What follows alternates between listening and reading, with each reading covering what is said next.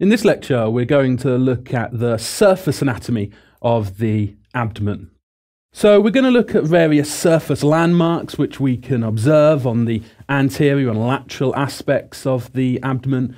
We're going to use these landmarks to create various reference planes and regions, and then using these regions locate the position of organs within the abdomen. For example, we'll look at where the appendix is located and where the liver is.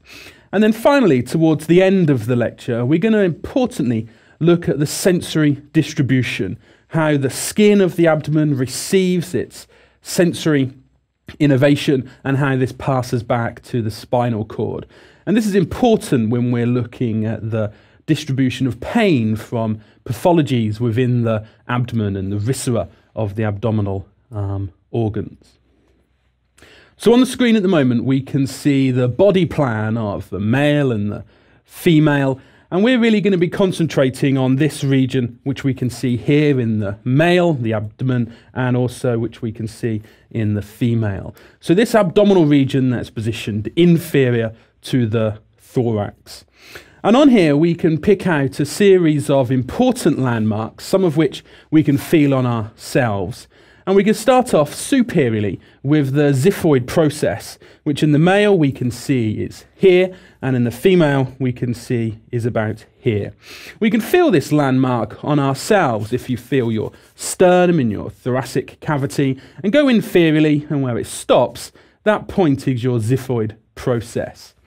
Radiating laterally away from this process, we have the costal cartilages of ribs 7, 8, 9 and 10. And these radiate away in this direction in the male, and similarly they do so in the female.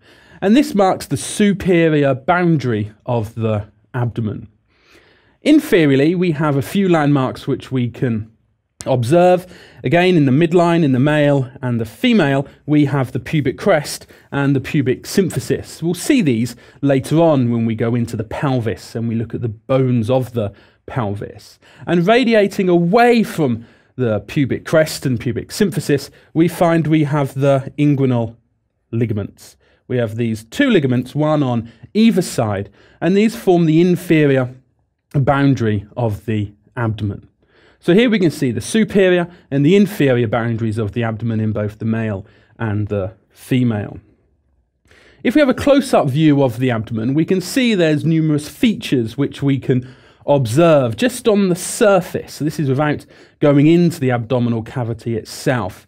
And we can pick out a number of these features. Again, we can separate the abdominal cavity into this region here, which we're going to focus on. Specifically, we can see we have the umbilicus in the midline here, and then radiating superior and inferiorly away from the umbilicus, we have the Linea Alba. And this separates the abdomen into left and right sides. So we can see the umbilicus, we can see that here, and we can see that midline, the Linea Alba. Either side of the Linea Alba, we have a series of muscles which are radiating inferiorly down. These are running like strap-like muscles either side of the midline. And these are our six packs. Some people may be able to see them depending on how much subcutaneous fat you have under your skin, but you can see that either side of the midline we have these indentations that give this region its characteristic six-pack appearance. Lateral to these muscles, we can see we've got this line running down here, separating the six-pack from the more lateral musculature, which we'll cover in due course. And these are known as our Semilunar Lines. So we have the Linea Alba in the midline, we have the umbilicus, and then lateral to it, we have a pair of semilunar lines here and here. We can also see a few bony landmarks. So we have a structure on either side of the body known as the anterior superior iliac spine, and this is approximately here and here.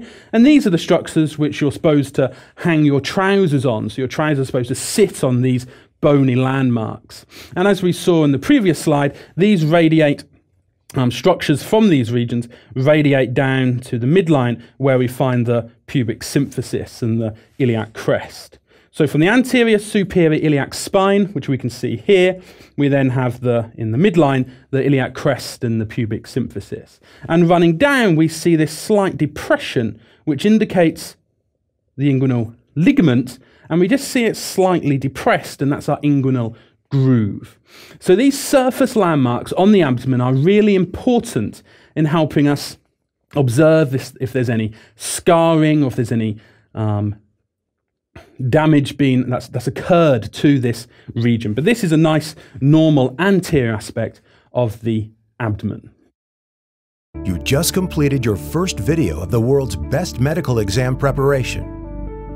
Lecturio brings the knowledge of worldwide leading medical experts and teaching award winners to your PC, tablet, or smartphone. Prepare yourself and check your progress with thousands of quiz questions, customized to USMLE standards. And the very best, you can get in touch with our medical experts personally.